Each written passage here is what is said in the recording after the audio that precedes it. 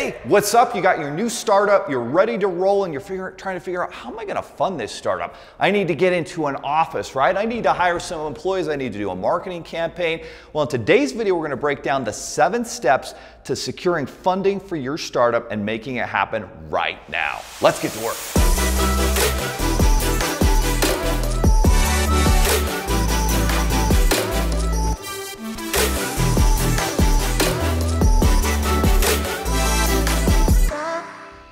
So step 1 to fund your startup. Number 1, you got to budget those startup costs, right? What are the startup costs you need to get off the ground? Usually when you're looking to get that startup off the ground, there's some initial product development, right? There's some initial sales development. And then once you have that in place, then you need to hire salespeople. You need to have an online infrastructure. You probably need to have a CRM, a client relationship management tool. You need to look at, are you going to get an office? Are you going to go virtual? Who are the first people you need to hire? And once you have those startup costs put together, then you can get ready to roll. Now, one of the biggest mistakes people make in the startup cost estimates is they think, oh, I need $1 million. No, you don't. What you need is proof of concept. If you watch Shark Tank, Damon John and everyone talks about proof of concept. That means you have a product that people actually want, or a service people are actually willing to pay for. So step 1, budget for those startup costs. The second step to funding your startup is you need to get a credit snapshot, right? Oftentimes we think, oh, I'm ready for venture capital, ready for that Series A funding, but what you really need is proof of concept, and so you're probably going to go some creative financing to do it, so you need to get a credit snapshot and see where you're at. Hopefully you can do it without a hard credit pull. You can go to Experian.com. Of course, on our marketplace, we have a way for you to get free pre-approval, but get a credit snapshot because your credit is going to be a big tool to get that initial startup funding, get that proof of concept, and then now you have a shot at getting millions of dollars in venture capital in the future. So that's step 2.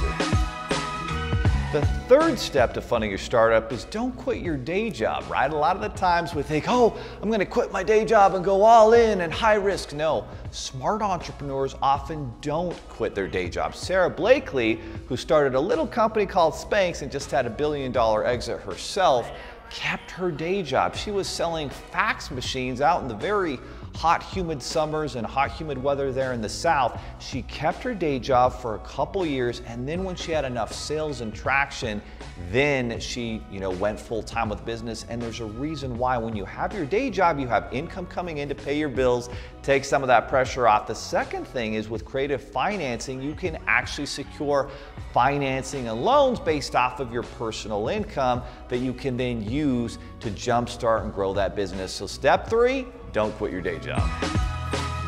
All right. Fourth step, you need to get those income documents put together, right? We're talking about funding for your startup. If you're gonna fund that startup, well, you need to have your stuff together. And if it's income documents like last year's tax return, your most recent 3 bank statements, or even your last couple pay stubs, those are little assets, little documents that are gonna help you get some creative funding and financing to get your startup off the ground. Again, one of the biggest mistakes people make is they think they need tons of money to do it. You don't. You can do it with as little as $5,000, $15,000, $50,000 and really get proof of concept, make some money, be profitable. Once you have traction, then it's much easier to get larger amounts of funding from investors. But in today's world with so much uncertainty, investors want to see proof of concept. And the way to do that, get some creative funding, so get your income documents put together. The 5th step, my friends, is, okay, we're funding this startup. Do we need a loan or a line of credit? Maybe we need both. So you want to look at all of your options, get them out on the table, and then decide what's best. The thing about getting a loan is once you get a loan in place, once you pay it off, now you have to go get another loan and jump through all the hoops of getting a loan, which can be a real pain in the butt. What you may want to consider doing is getting a revolving credit line, like a 0% interest business credit card or a line of credit, and then you can use it, pay it down, use it, pay it down. That will give you all sorts of options to really boost your business and grow fast. But when you're looking at funding your startup, decide whether you want a loan or a line of credit. Sometimes it's both, but I highly recommend you consider the line of credit because it's so flexible. So we're looking to get funding financing for that startup. The sixth step is don't just go to one lender. Don't go walk into the bank that's going to hard pull your credit and hurt you. Instead, make sure you're working with a marketplace of options. The benefits are obvious. If you are looking at a marketplace of options, you've got all the options on the table to make sure you're getting the very best option for your business. If you go and see just one lender, then they might only have a couple different options. If you go and see your bank, it's only SBA loan options. So those can be very difficult to secure. So step 6, make sure you're working with an entire funding marketplace of options so that you get the very best option, that you're in the driver's seat to decide what works best to fund your startup. Now, the final 7th step of the 7 steps to securing funding for your startup, number 7, work with a funding advocate, right? Imagine that you are accused of a heinous crime and you're going to go to jail for a long, long time. Well, you've got 2 options. You can DIY it and try and defend yourself in the court of law. That might not be a good idea. Or you can find a legal advocate who's going to know all the laws and is experienced and help tons of people to, successfully win their case so they don't go to jail wrongfully for a long time. It's the same thing with funding. You want to have a funding advocate. You can DIY it and hope things work out for the best, but if you go to the wrong places, now you might have inquiries on your credit which lead to more denials, and now you're not going to be able to get any funds for another 6 to 12 months.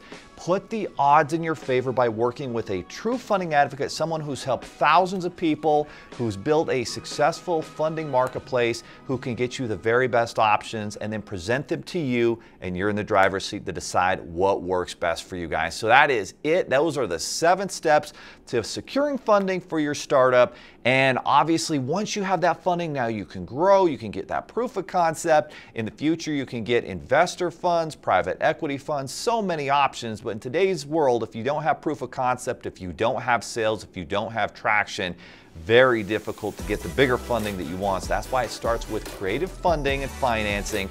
And these are the 7 steps to make that happen in today's business world.